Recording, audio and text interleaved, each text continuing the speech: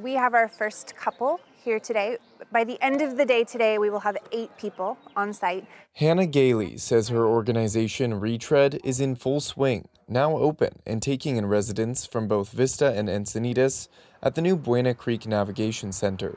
KPBS got a tour of the facility on its opening day. At the Buena Creek Navigation Center, we are connecting people with social services, and our ultimate goal is to find people permanent housing or transitional housing. Retread is the organization that will operate the 48-bed shelter, which is located just outside of Vista on county land. Vista Mayor John Franklin says the center is a bit of an experiment. That it does look and feel like a home. It's very different in that regard. One of the things I'm excited is to be able to show the people that we're reaching out to who are living on the street what a wonderful place that we're offering here, that it's different than other places that they may have been in the past.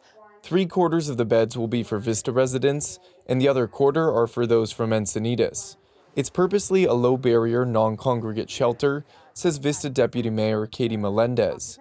That means people don't have to be sober outside of the facility. Providing shelter and housing does accomplish the aim at having safety in our community. When people enter this Buena Vista Creek Navigation Center, they will be in a dignified environment with all the privacy, resources, and support that they need in order to fully rehabilitate.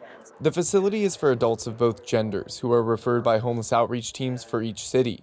Gailey says the Buena Creek Navigation Center is modeled after the Oceanside Navigation Center, and it should be completely full in the next couple weeks. A success would be getting someone to agree to a long-term drug and alcohol recovery program. A success would be if someone got their EBT and their benefits and a job and was able to find a room to rent. Clients can stay as long as 120 days, but many are expected to exit the center earlier. Vista's portion of operating expenses at the center come from $5 million in state funding obtained by Senator Catherine Blakespear. Jacob Aere, KPBS News.